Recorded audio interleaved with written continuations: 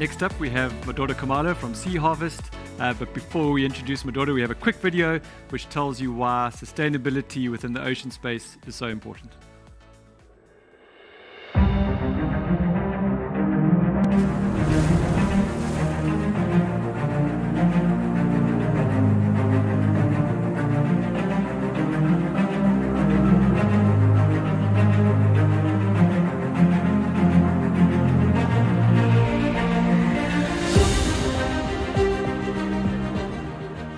In 2015, global leaders adopted the Sustainable Development Goals. Goal 14 aims to conserve and sustainably use the oceans, seas, and marine resources. Marine biodiversity, the variety of life in the oceans and seas, is critical to achieving this goal. It supports the healthy functioning of the planet and the well-being of humanity. For example, marine plants produce roughly 50% of atmospheric oxygen. Coral reef-related tourism generates more than $37 billion each year. Marine fisheries and aquaculture contribute substantially to the income of more than 10% of the world's population, primarily in developing countries. Fish provides a critical source of protein and nutrition for more than 3 billion people. Coastal ecosystems, such as reefs and mangroves, protect coastal communities from storm surge and extreme weather events. More than half of the nearly 5,000 patented genes of marine organisms are being applied to medicines and human health. The ocean, however, is changing. It is under increasing pressure from unsustainable fishing practices, pollution, marine debris, habitat loss, ocean acidification, and climate change. Protecting and restoring marine biodiversity is critical to achieving the future we want: sustainable oceans. Welcome back, everybody, and I think I'm saying this for every speaker we have today. I'm absolutely thrilled to have Madoda Khumalo from Sea Harvest joining us for the next session. Madoda, thank you so much for dialing in. No, thanks for having me.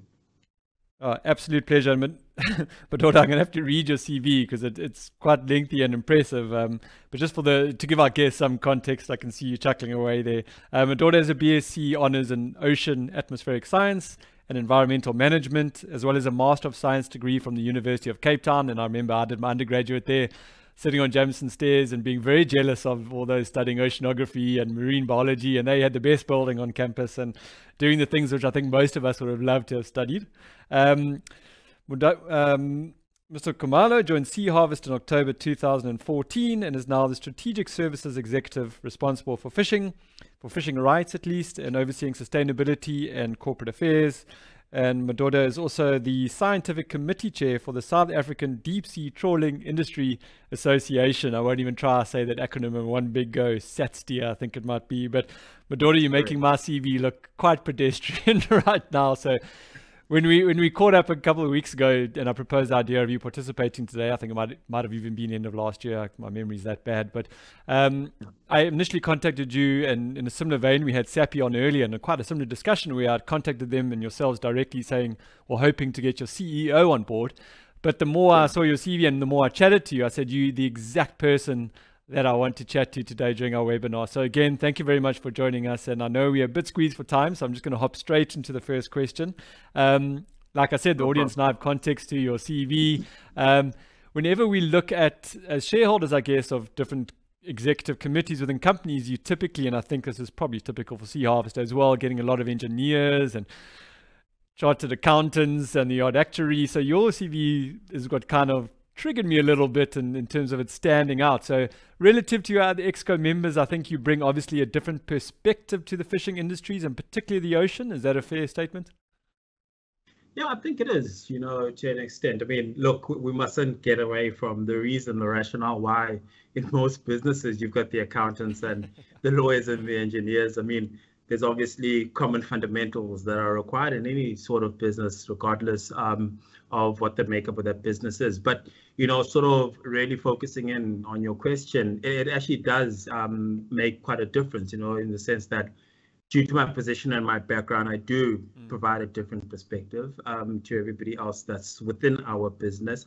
But I think also more importantly, I think sort of my role and in other sectors where the company's primary driver is from the utilization of a direct resource, of a direct natural resource, more often than not, you will have that sort of speciality, whether it's mining, you'll have a geologist there, even though mining is heavily engineering and everything related to that. And you'll probably find it in other sectors that utilize primary resources. So for instance, in a furniture company or a paper milling company, you'll find that, they'll have a silviculturist probably within somewhere, within the bowels of the business in order to assist them to see that other perspective with regards to ensuring that there's, a sustainable utilization of whatever resource they're tapping into.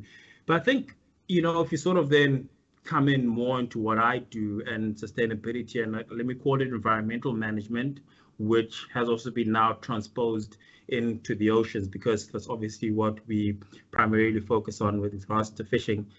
I think having a person like me, or with that skill set, or in any type of business, it is quite important where the planet is right now.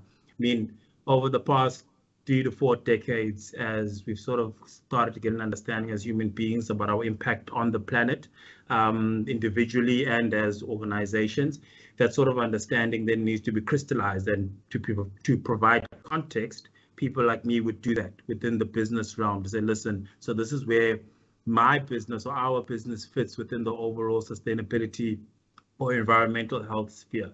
So I think with having, certain specialties or specialists rather within organizations, only leads to greater understanding, and only leads to more creative thinking and, I guess, resilience in the future potentially. Thanks, Madoda. You know the way to my heart. You're saying just the right things, and you're leading me into my next questions. And you spoke about the planet as a collective. And I mean, we based here on the tip of Africa, and we had the folks from SAPI earlier on the summit, and they spoke about their global operations. You're obviously concerned with the fishing populations, I guess, off the southern African coastline. There was news recently about an Australian acquisition you've made.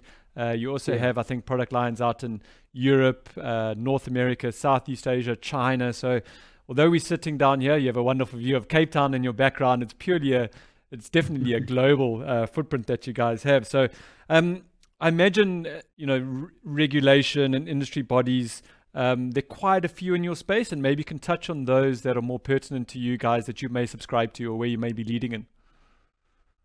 Yeah, excuse me. So, yeah, I think, no, you're right, in the sense of operating in one sense or the other in different locales, whether it be directly through business ownership in that locale or through selling into those locales, it's quite important. And I guess the market is always the driver, specifically in fishing when it comes to sustainability.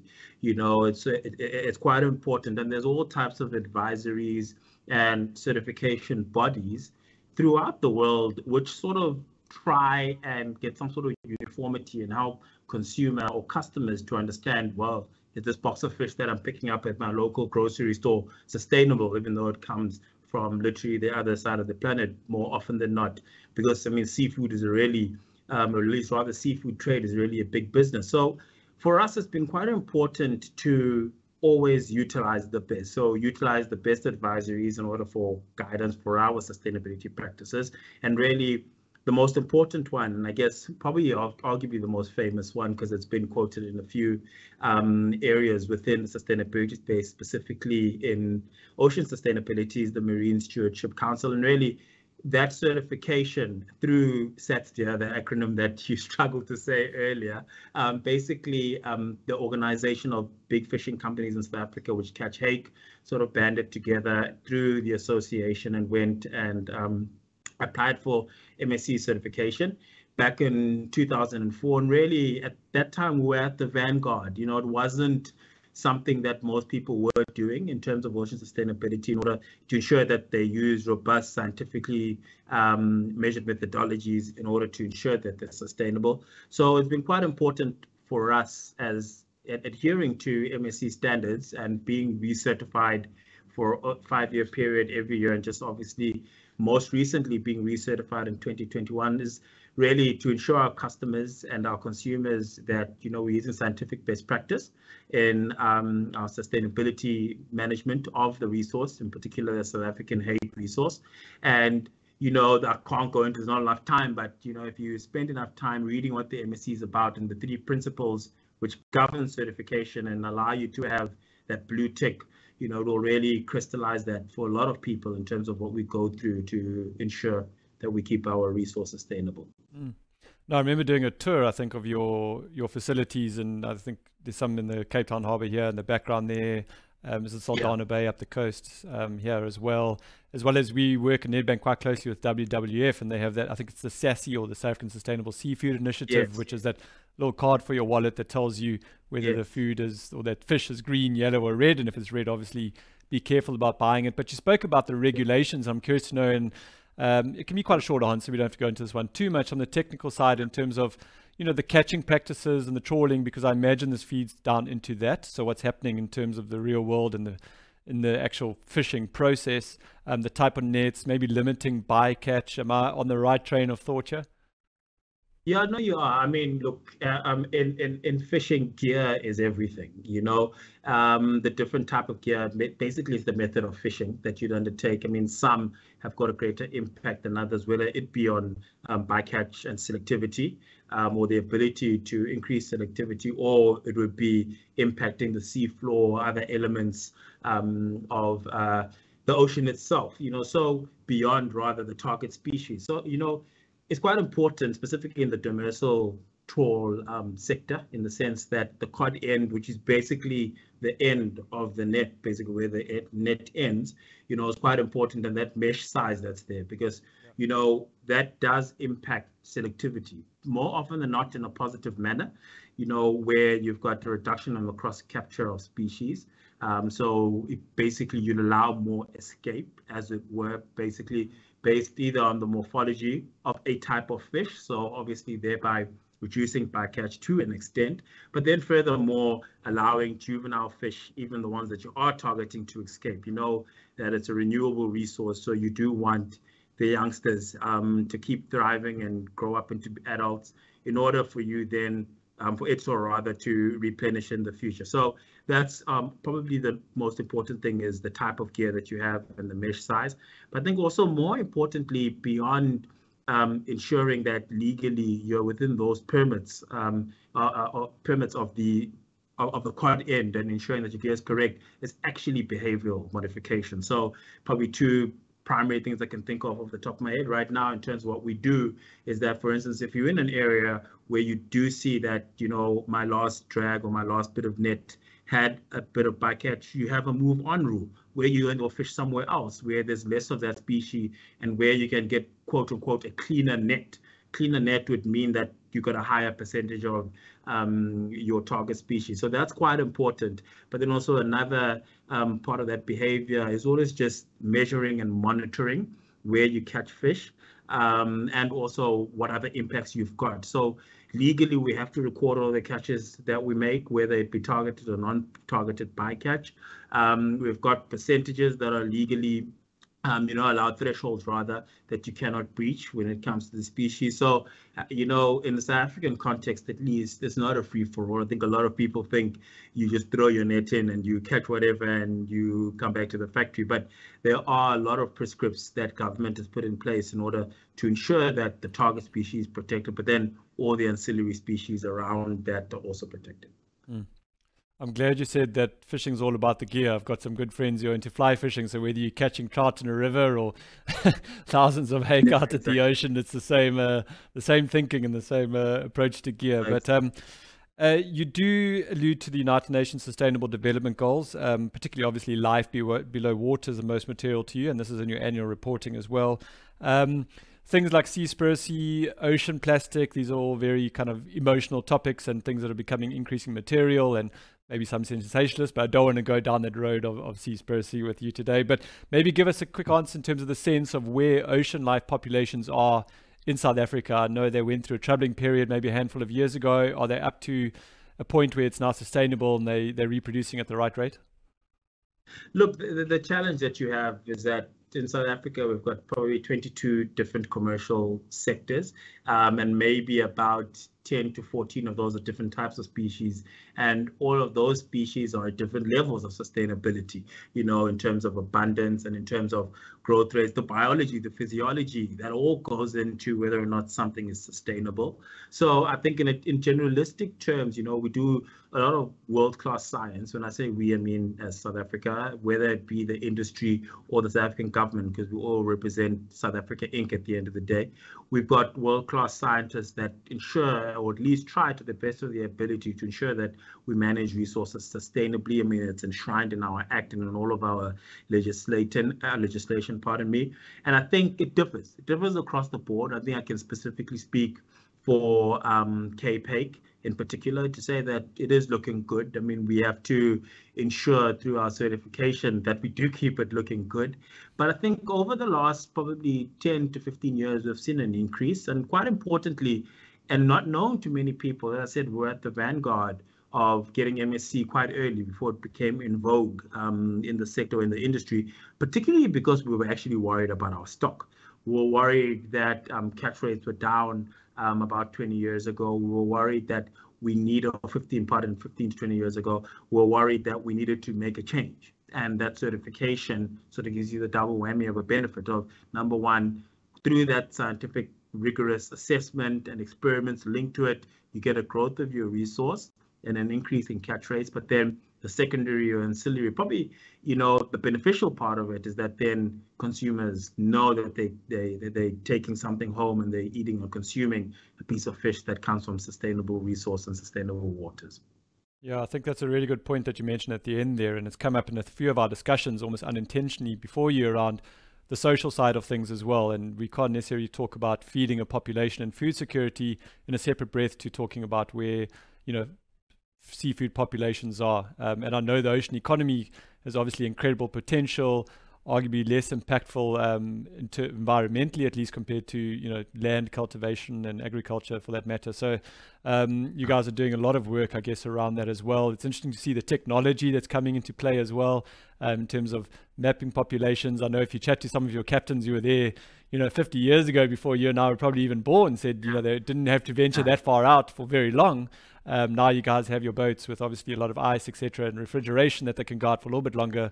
Unfortunately, that is the nature of where the fish populations have gone, but that balance that you guys are getting right, because it obviously is the most important input into your business. And we have a couple more minutes, and I hope the audience can forgive me for stealing your brain on these ones, because this is maybe a little bit selfish of me. Given what you studied, I'm very curious to know about your thoughts on climate change and the impact on the ocean and the relationship there. I mean, look, again, you know, it's always a challenge, simply because as much as we'd like to sort of have a yes, no answer in life, it's never that black and white. And in a system such complex as the environment, but also more complex with the oceans, and then that linkage with the atmosphere, you know, really makes it even more tenuous in terms of trying to have a crystal ball on a few things. But I think there's a few obviously established facts that everybody's sort of got an understanding and acceptance of, in a general sense of that, you know, a big part of the ocean is utilized as a carbon sink, you know, with the ability to extract or at least CO2 from the atmosphere, mixing with normal seawater and, you know, yielding carbonic acid. Naturally, as a weak acid, that has an impact on corals, you know, from a dissolution perspective in terms of coral bleaching. I think that's quite a well-known phenomena that even if people are not sort of understanding, let's say, the climate change lexicon, will understand. You know, when you say to somebody, listen, coral bleaching, they'll know that it's effectively the death of coral, either through the dissolution of their shells or through increased water temperatures due to obviously from atmospheric feedback from changing climate. Now, what's quite important and what a person like me would be more interested in is how then does the change in habitats, i.e. the water and the change in seawater, impact the resource in the water? And again, this is also where it almost becomes more hazy now, because that really depends on the adaptability of that species. How is it able to withstand the rigors of an increased or changed climate rather than the water? Can the species move to more and has hospitable environment? You'll know that if you've got a migratory fish, it probably can go seek out waters that are more comfortable for it, and maybe it's got a higher chance of survival, versus a fish that is sedentary or a seafood type that is sedentary. For instance, a lobster. A lobster will probably spend 99% of its life within a small little area, so it doesn't have that opportunity to mitigate that impact. So it differs in different ways, but I think the established sort of understanding in fisheries science is that basically there's two elements to it. Either fish or marine species that are able to move will either migrate polewards or they'll migrate equatorwards. That's actually really what the long and short of it is.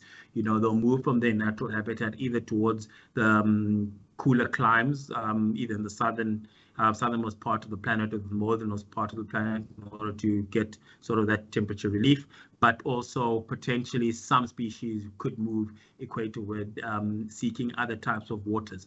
In particular, species that like warm water, that follow warm water trajectories, they may be move in that direction. But right now it is quite challenging to understand, and as I said, to have a proper crystal ball to understand what would be the final picture, specifically on a certain type of fish, but on a generalistic element when you look at all sea life in this ocean.